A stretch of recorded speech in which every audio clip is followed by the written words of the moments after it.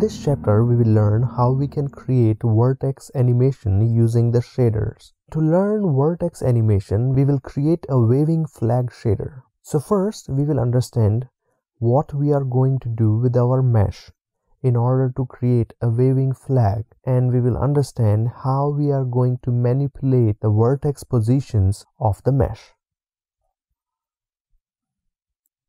Consider that these are the coordinates of our world, and we have a mesh here, and we will be applying our flag shader on this mesh, and it should wave like a flag, like a sine wave.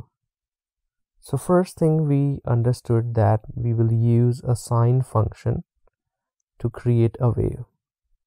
Second thing, over time, which corresponding vertices we want to move and how much do we want to move.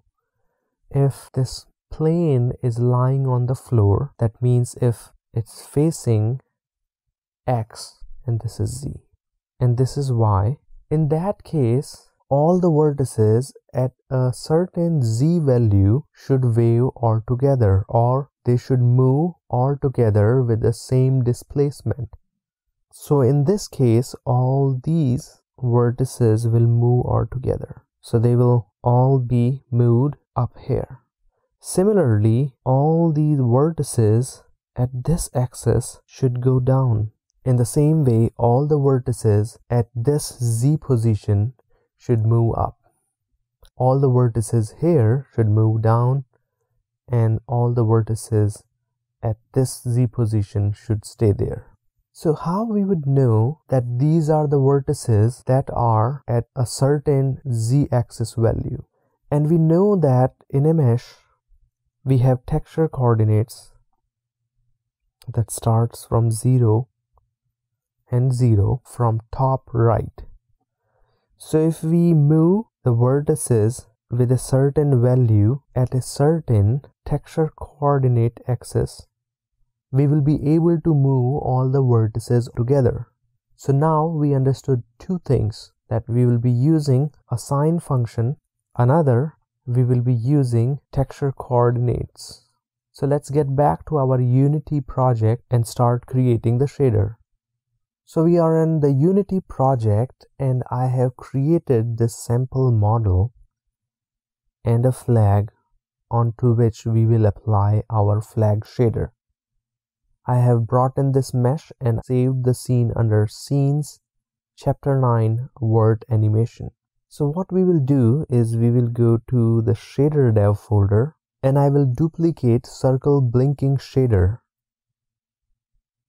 and I will rename it as Vert Anim Flag. So you would know it's a Vertex Animation shader, and it's a waving flag shader. So double click that, and this will open the shader in the mono develop. So first, as we have been doing, we will create a separate function which we will call Vertex Flag Animation, and I will create this function over draw line. Let's name the function Vertex Flag Anim.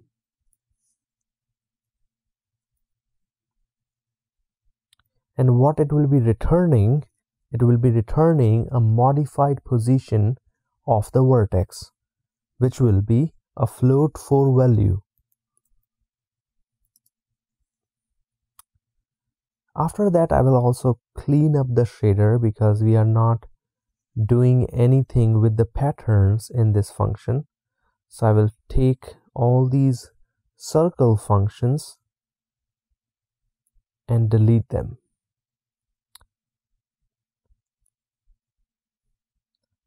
I will also be removing the parameters,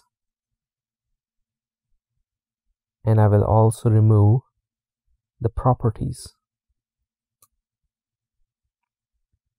So it's a bit more clean shader, and I will comment out this line for now. First, we will find out where we are going to use our function. We will be using our function inside the vertex shader, and in order to use it inside the vertex shader, we will have to declare this function or we will have to define this function above vertex shader, and this is our vertex shader function. What we will do, we will take the position that is coming from our mesh and then we will modify it. So we will return the value